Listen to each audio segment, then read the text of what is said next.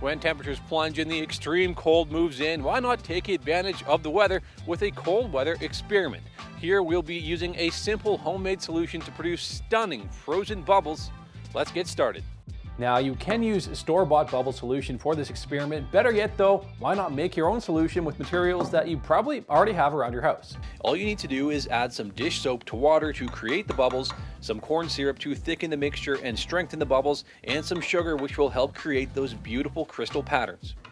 Then of course we need to add our final ingredient, the extreme cold. Now, I've left my solution outside to chill for a few moments, and I'll be using this old empty dish soap bottle to both extract the liquid and blow the bubbles, and just take a look at those beautiful ice crystals form. A simple way to show the power of nature when it gets cold.